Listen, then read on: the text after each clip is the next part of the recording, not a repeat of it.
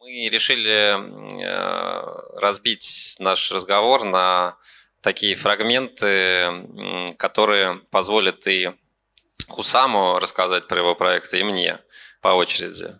И мы решили разделить наш ток на несколько частей. Первая часть – это про один проект из алюминия, с применением алюминия, а второй проект с применением стекла.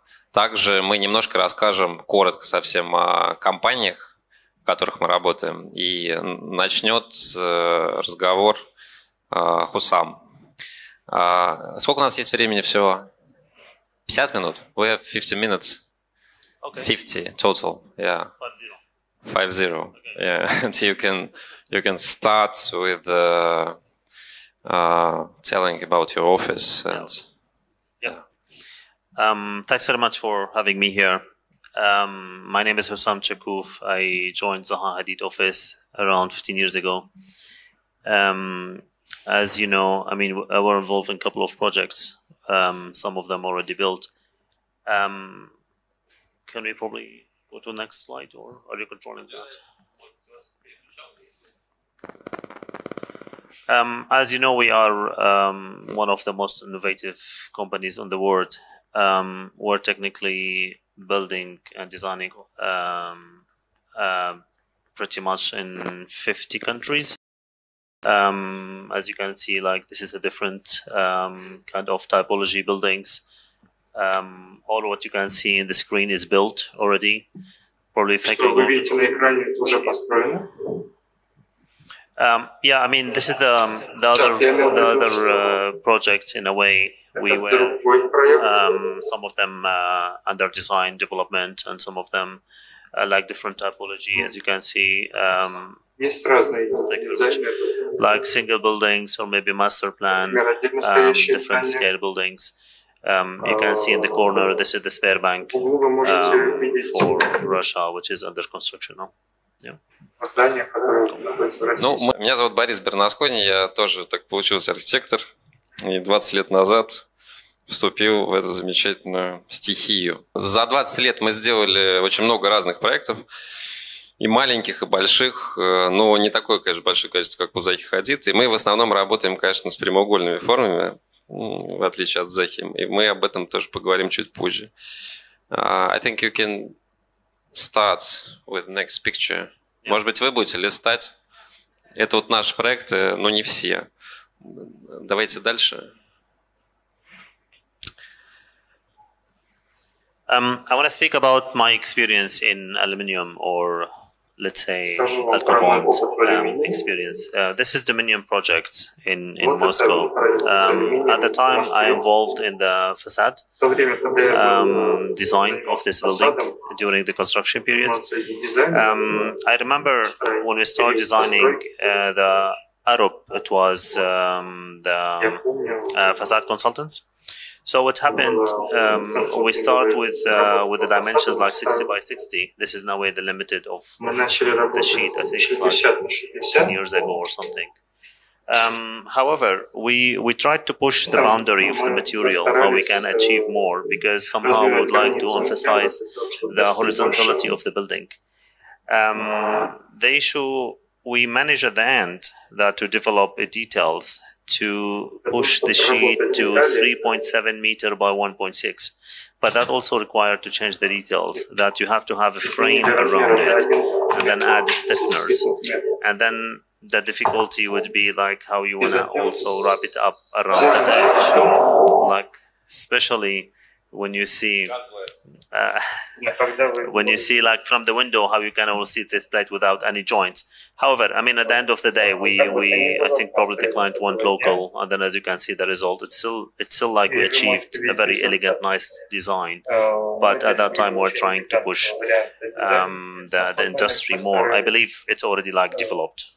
It was the first building, as I remember, by Zaha Hadid in Moscow. Yeah, exactly. Yeah. It's the first one. Yeah. It was many approaches before, right? Yeah, but this is the first building. It was a very, very nice experience, actually, in to do all that. I mean, I worked with it with the Christos Passes. He was the project director. I mean, he designed it, but I was involved in the facade only. That it's interesting material.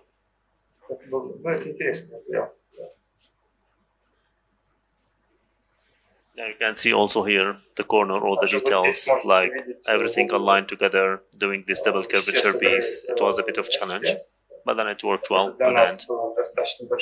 Можно листать еще дальше. I will be your clicker. А можно еще покликать? Вот. Yeah. This is how it looks like overall. And there is one more from the interior, I guess. А насколько большие консоли? How big are consoles here? The size of the... I can't actually remember, but probably I think one of the dimensions 60. I believe the other maybe 120. But you see, it's vary because the more what you were aligning the joint together with the glass, and then you see like at the corner it's really vary where you want to have all the corner really like neat and sharp. So we do 2 joints around it, and then the rest of the joints will follow the glass panels. А можно дальше нажать? Yeah, this is how the interior where you can see how the flooring and the stairs, they are integrated with each other. We designed the public spaces in this building, but not the interior space of the offices. Aluminium was used on the facades, right? Yeah, on the facade as cladding material. Okay. This is more like steel. Можно дальше. А я расскажу про Матрикс. Это, собственно, здание, оно построено в Сколково, вот здесь, недалеко.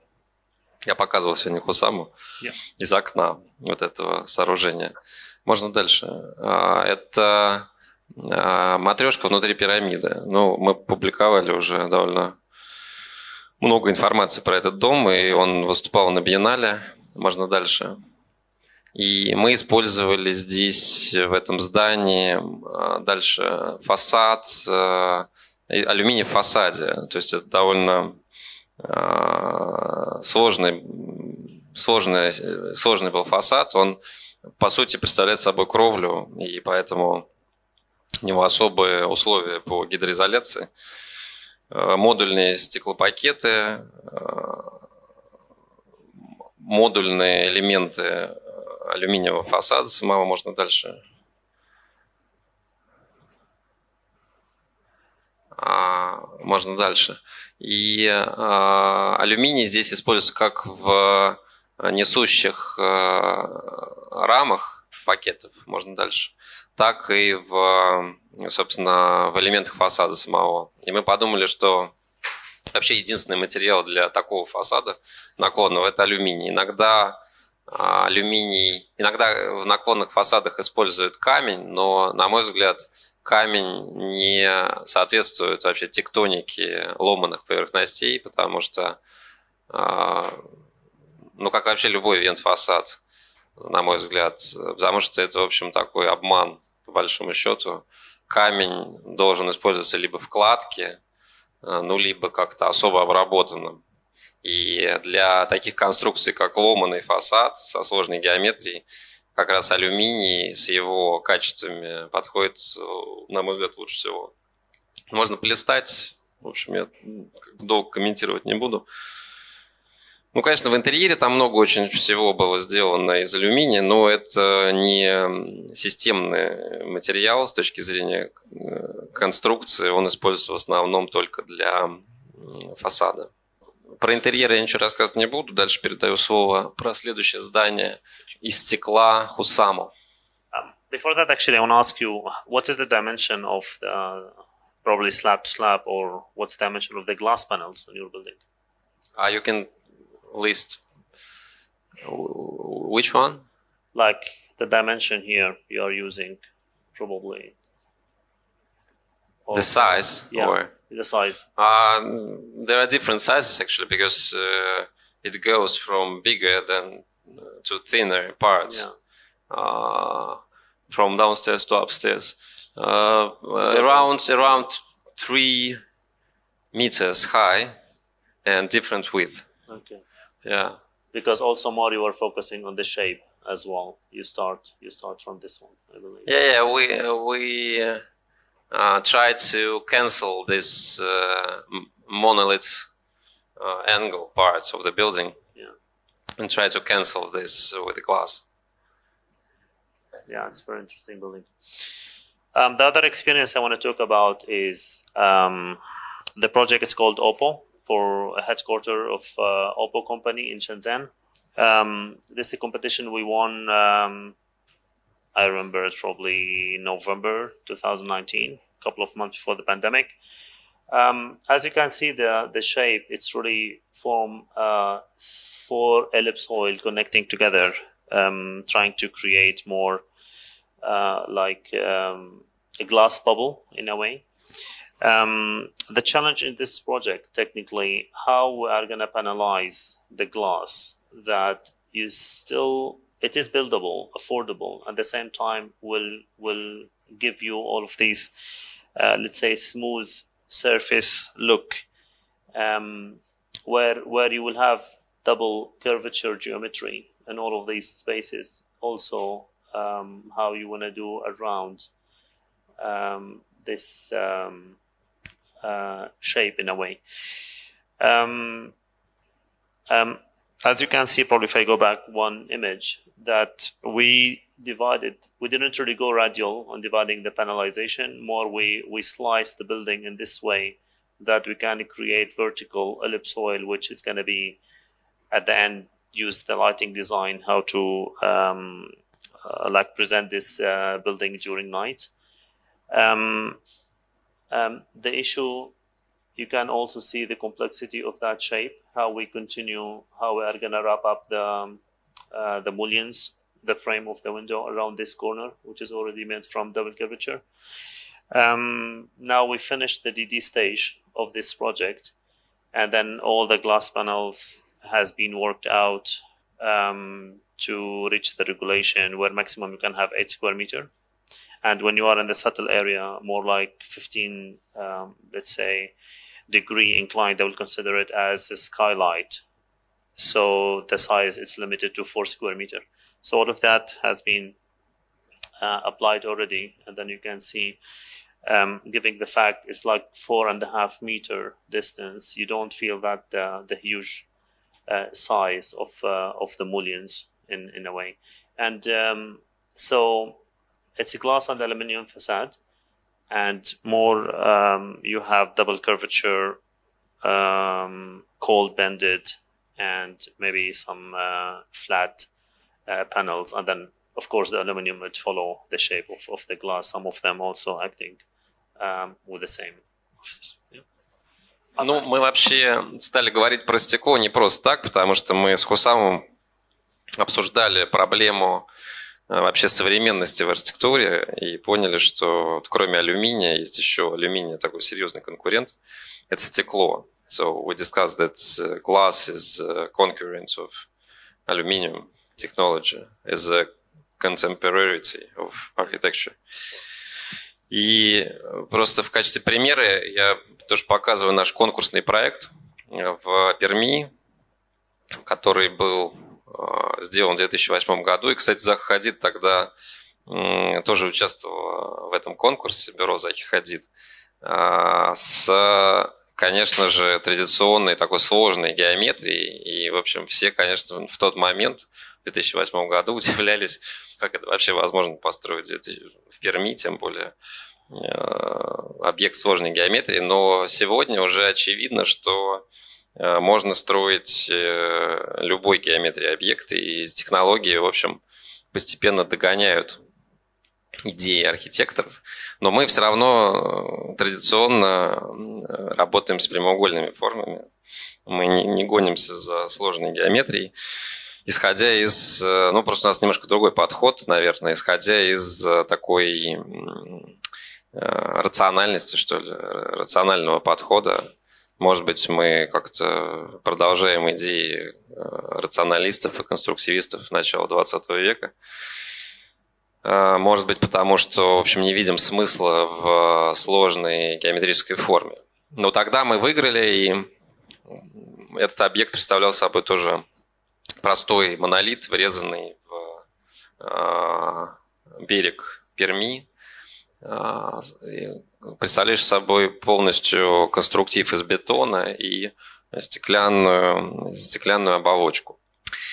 В конце беседы, наверное, мы хотели поговорить, как раз позадавая друг другу вопросы о качестве, что мы считаем вообще качественным сегодня в архитектуре, какие качества мы видим и как мы эти качества прорабатываем в наших работах. So my question will be for you, Hussam, what do you think about the idea of quality in architecture today, and what type of quality you are thinking on when you are designing contemporary building? I think for us, of course, the form of the building, it's important. It comes probably the priority, but also how to design the good space or the quality of the space inside also quite an important. I want to just say like how we create the idea of OPPO building, because technically when we start any high-rise building, you will go for the traditional way of doing it. You put the core in the middle, and then more the offices will be surrounding it. Since the volume is really like large, around 185,000 square meter, and then probably the more useful to have 2 towers rather than 3. But then what you manage at the end, that to push the core in red, we push them outside, and then create the office spaces to be in this position. I mean, of course, the position of them will have like a better view to the Shenzhen Bay in the south from this area. And that allow, when we connect, let's say the 2 soil together or the 4 soil together, we manage to have around 5,000 square meter open plan working space. And that for us, as you can see here, this is the final product, where you have all of these big platform where the people, they can work together, they can see each other, they interact during the day. One more issue we add, that how we can, of course, you are connecting vertically through the cores, but how you are going to enhance the horizontal connectivity in the building. So one of the ideas, we propose to have a sky lobby in level 11 and 12 in that space, and then also create the atrium around like 20 floors, where also the employee, they can really interact, like the couple 3-4 floors, they will be also connected. In the back here, you have a small atrium which connect every 3 floors together. So like moving between the floors, it's not really an issue. And then also you encourage people probably to walk a couple of minutes. You can have a coffee, you could have a chat. You create all of these somehow public spaces for the employee to see it. And this is where the first proposal for how level 11 and 12 has been implemented, where you can have different activities like a gym, sport, food, lounge. You can meet your friend. Also, there is a conference on it.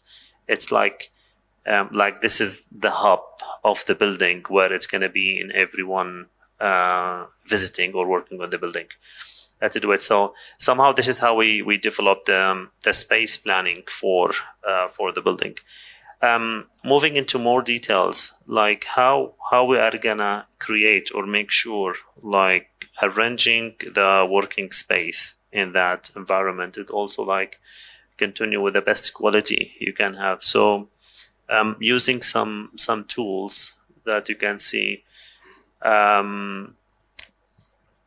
like different layout, different furniture, where you can create sort of a group of people, cluster of people, they work together, they meet together, they do more collaborative work during the day. And this is the traditional way to furnish it, and this is more innovative, more dynamic. It also, with the technology, this building, it should last probably for 100 years. And then you see the technology, it's really evolving a lot. So you never know what is the demand of the team working in the future. That really provides more, let's say, flexibility and then how the organization of the building it might really grow in the future. And if you look at the numbers, we are not really far off from achieving the traditional way, but then also this is like 8.6 density per square meter rather than this is 7.5. So the quality of the space and it's more dynamic and more enjoyable in this building.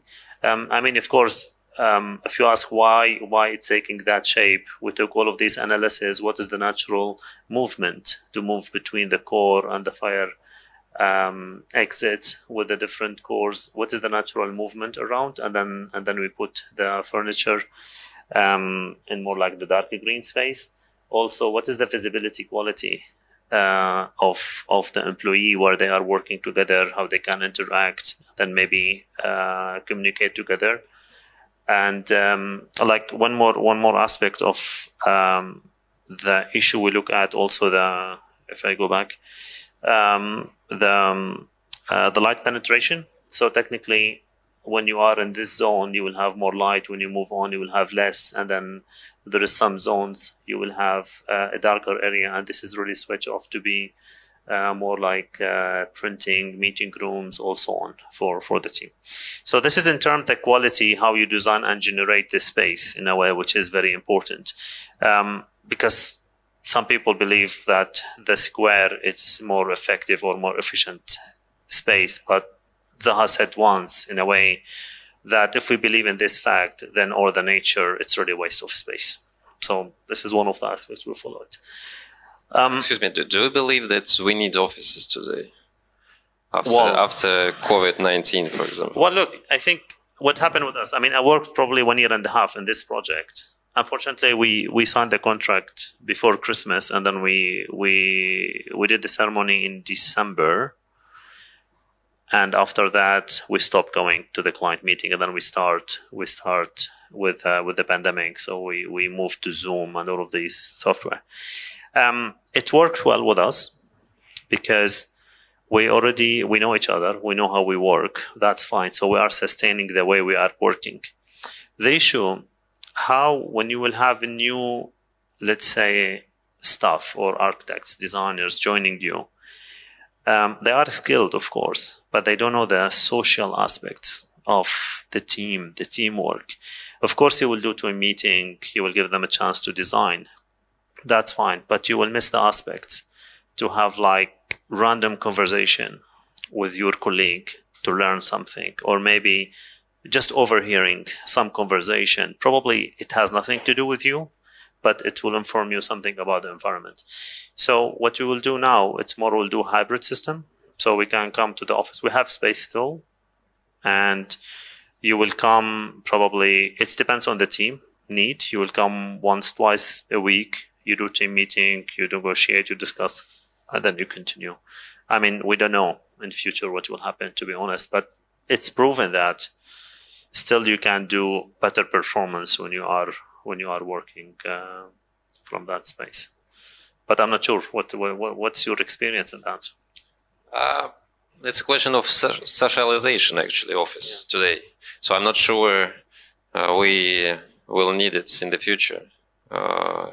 Because software is developing so well and so fast that you can use VR technologies, for example, to socialize. Yeah. Same as you will be in the office, for example. So it's a question of software and it's a question of time. Maybe of course, the population of Earth is growing fast. So now we are 8 billion, and in next 100 years, we will be around 12 billion. So that means that we will need space. But I'm not sure that the quality of this space will have some aesthetics aspects.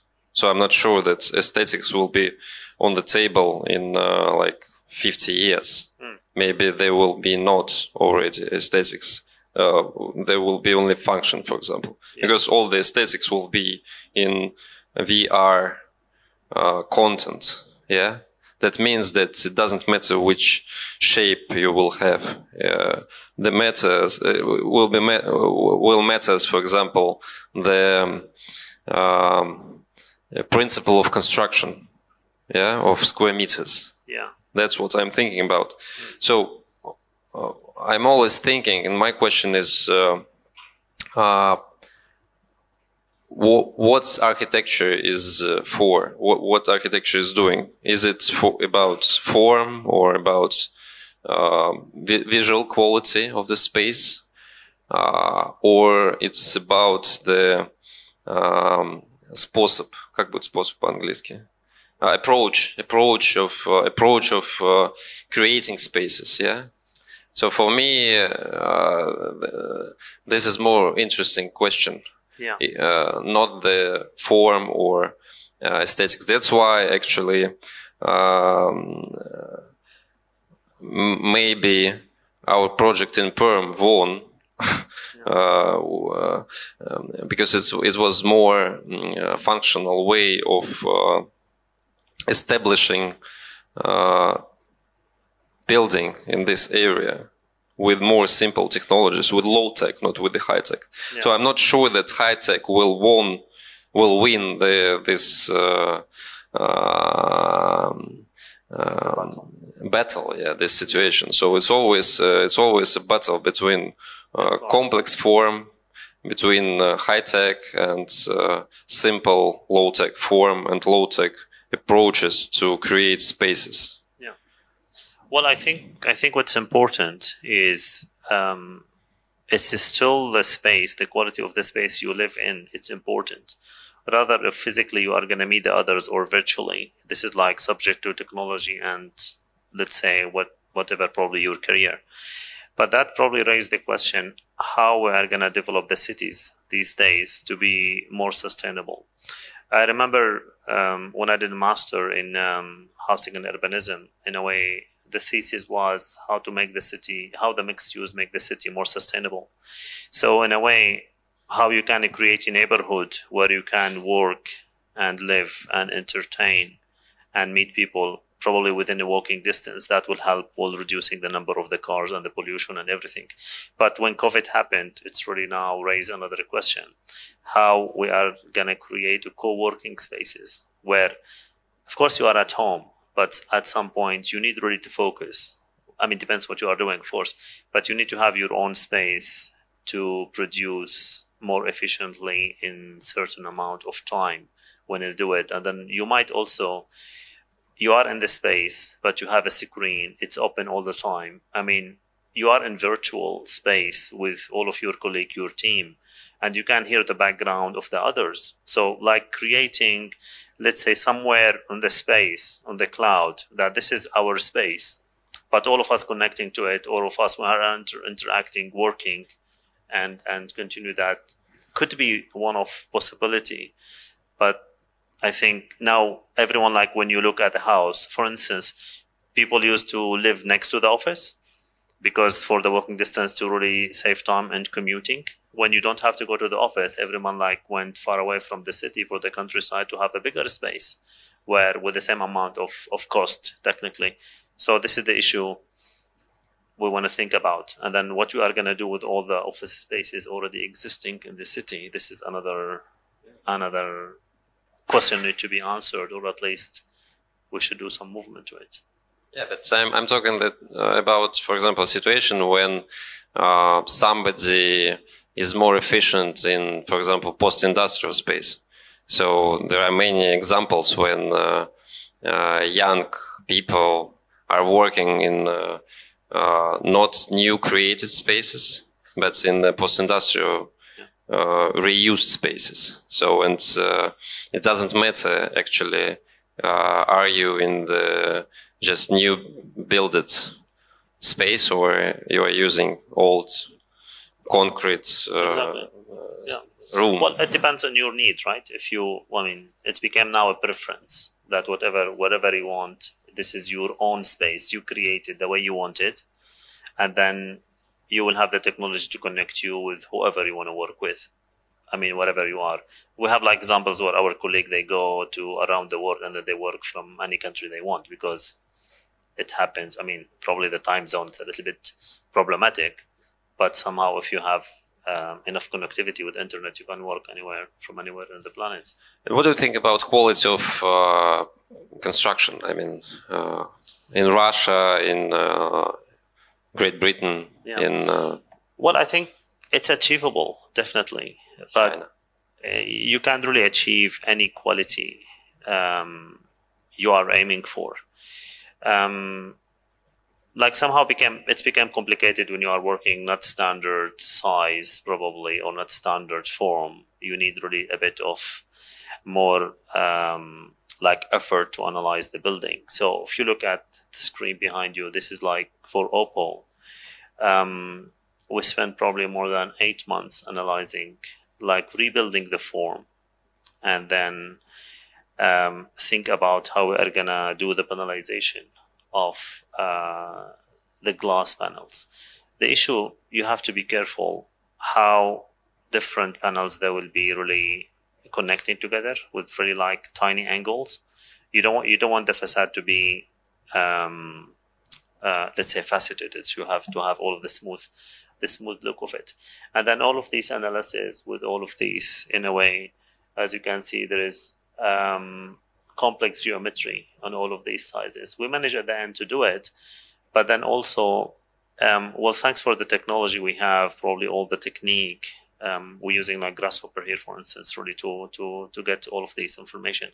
I would say the manufacturer, they are really willing to do it, but somehow more the designers and the architect, they need to provide the product. Is it the influence of the software or? Definitely it's became easier with the software. I mean, imagine you want to do that in hand and draw it, probably it's impossible. But when you use a format, some like software like Grasshopper, you can already create it, and then you can differentiate each color. It's really represent the type of glass. And then, as I said previously, you have restriction in panel size from regulation, from oven size, coating size, the ability of the manufacturer. But it's all of you knew it before you start, and then you start apply all of these criteria into the building, and then at the end you will achieve it.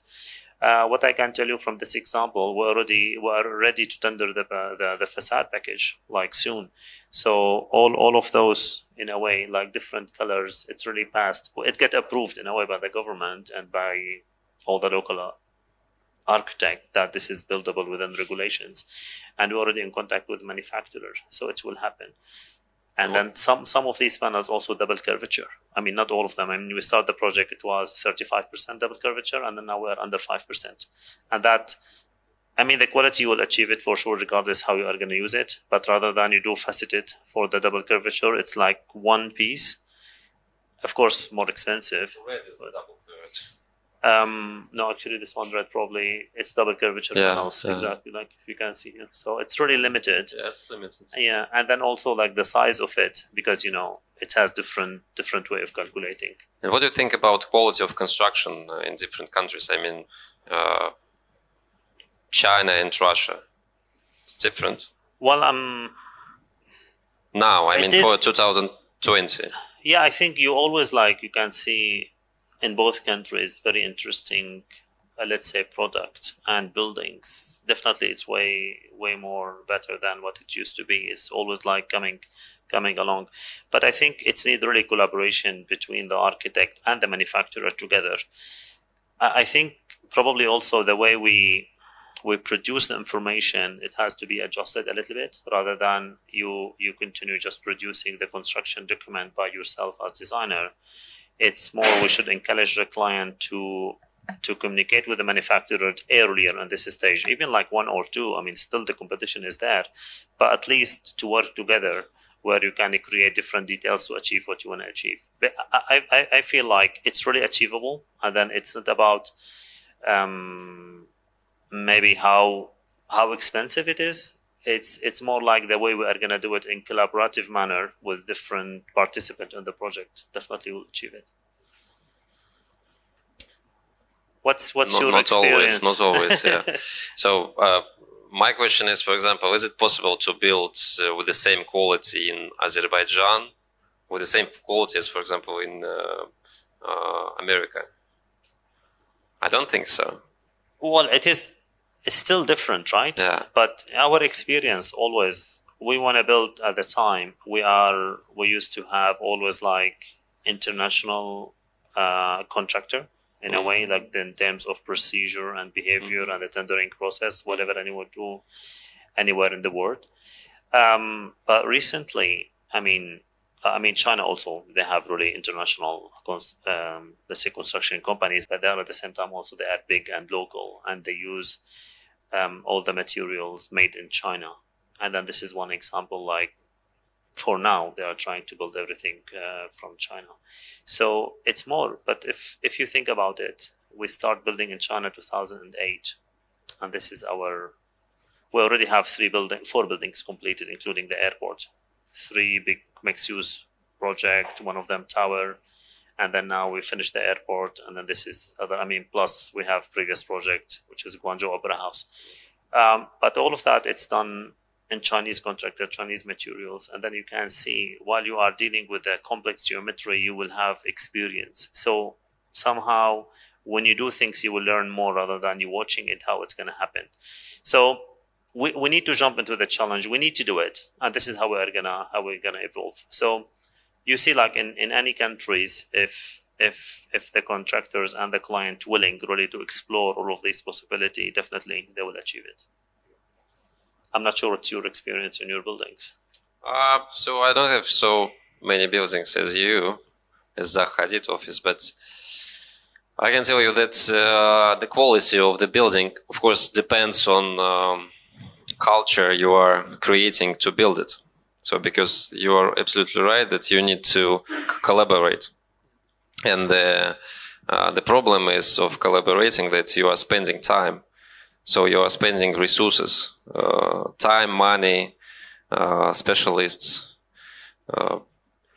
mostly time and money. Yeah. And that means that the price of the objects starting to grow, which sometimes is not very good for example, simple thing.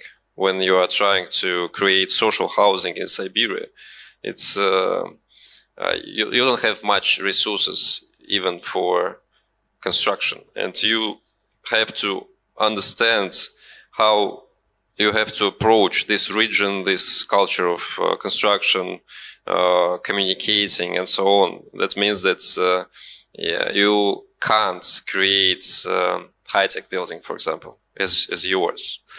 And in this way, I think for me, of course, the way of designing, the way of building, the way of creating an object is more important than the other things. Yeah, like form, or even form doesn't matter in this case. So I'm designing the way of creating the object here and now. So, and this is also, it's like programming maybe. So it's more from IT industry. It's more from, gaming or researching. So it's a little bit different.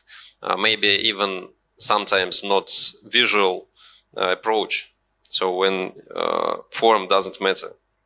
But when we started with the design, of course, we started with the multidisciplinary approach. So first of all, we are designing from the small things to big things. So we are designing from the function outside, not from outside inside. So this is a little bit another approach, because I think many people are looking and understanding architecture, understanding architecture as a visual parts of the culture, but this is only one small thing of iceberg. Yeah, you know that. Yeah, of course. So the biggest part is under the water.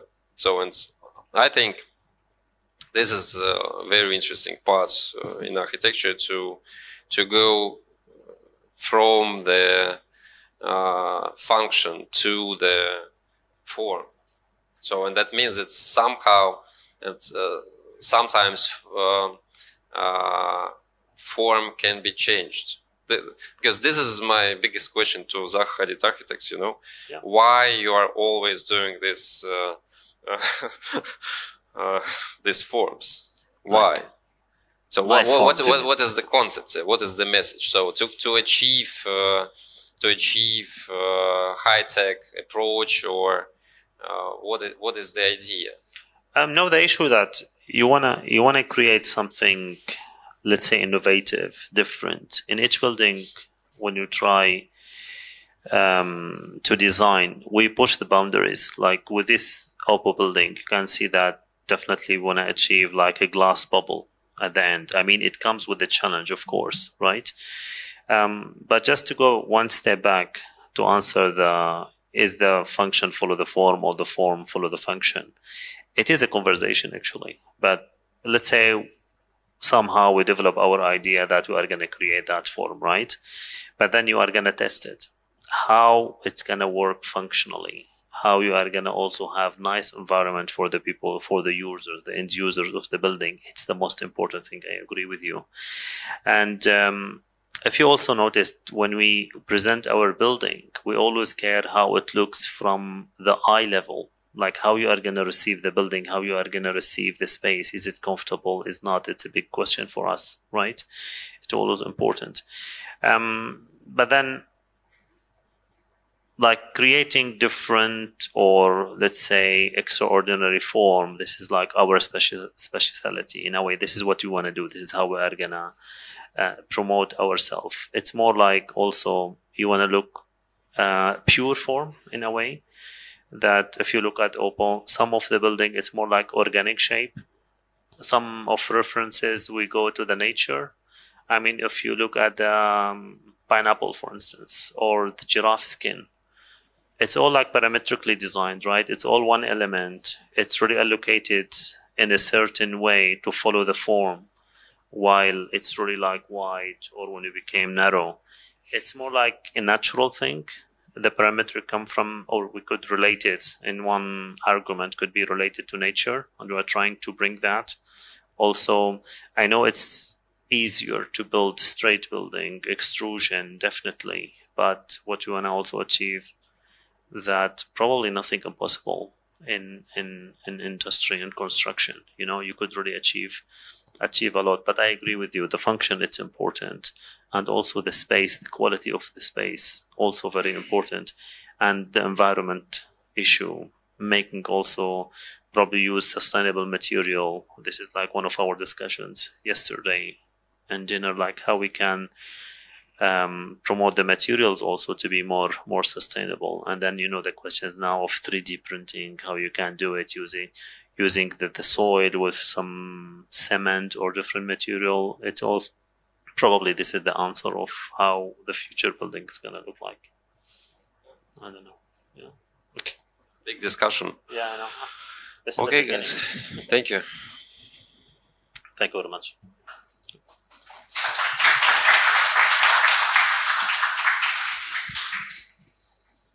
Mr. Boris, I have a simple question to you. In terms of sustainability in a building and the norms in Russia, if we compare the West, the buildings are much more inclined towards getting some kind of LEED certifications.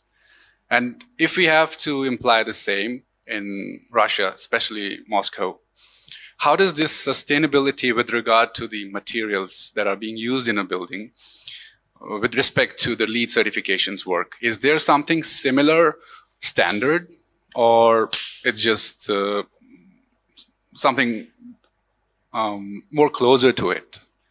So I hope if you can answer on that, please. I didn't get the question. Actually. The question is very simple. In terms of sustainability of materials, let's say you want to build a building, not for 5 years, 10 years, but for a long time. And generally in the West, it's certified using the LEED, L-E-E-D, which is Green Building Solutions. Is there something similar, or is also LEED as a standard used in Russia? There are many standards actually used in Russia. For example, this building, Matrix, which is located here, we designed using BREEAM standard. And another building we built here also, Hypercube. This was the first building in Skolkovo. We designed with the LEED certification, actually with the author of this certification. And after this collaboration, I know him very well. He's a very nice guy, but I understood that the LEED certification leads only for maybe industrial buildings. So you can't use this approach for creating for creating very special public buildings, for example. You can use it only for non-public, even maybe non-official building, because it's too complicated to achieve all the points from LEED if you are using modern technologies. For example, only glass. You can't get LEEDs, for example, with this glass building in Shenzhen. It's impossible because you will lose all the points because of glass facade. So I think that this certification is somewhere there. So architecture is always in avant-garde. So and certification goes behind. So I don't believe in all these certification situations. Maybe it helps, of course, to achieve some points for collaboration for the team who is working on this building, because in this case, at least all the team will use same rules to achieve the common result. Yeah. So, but if the team is intellectual and quite well organized, this team don't need any certification. So in Russia, it doesn't work because this kind of architecture is expensive, and I think Russia is quite big, but I think the culture of Russia today is not ready for thinking of great perspective. So we are living like, one day butterfly. I mean, if we will talk about architecture. So we don't think in 100 years. As, for example, was with Peter I when he built St. Petersburg. So his idea was before him in like 200, 300 years. So when he established the new city. Actually, it was a great immigration because of that, because it was a great idea of creating some new system or new city. I mean, it was not about city. It was about new culture. So he took European ideas and created a high-tech city in the middle of nowhere. Yeah. So this was the idea. So in this case, when the team who is creating architecture, in this case, you of course need some kind of rules and certification, and there are many already. So in Russia we don't need it. We have BREEAM, we have LEED, we have European different standards. So there are many of them, and we can use them. We have green standard here, as I know, but actually we talked today with a colleague about gender question in architecture. So there are many men architects and there are not so many women architects. So we talked about that. And this is a question also, this is a question of culture, of culture of the country. It's a question of society. Which kind of city we want to live in? Yeah, recycled, green, or old industry concepts, houses. So this is question not for architects. This is a question for the whole society. We can, of course, we can show this kind of architecture, but it will be a very small percentage of what we are really building altogether. So if you will take Hussam's building in Shenzhen or my building here in Skolkovo, this is 0.0000000000001% of construction sites from the whole planet. It's too small amount to achieve the idea of sustainable space. Yeah.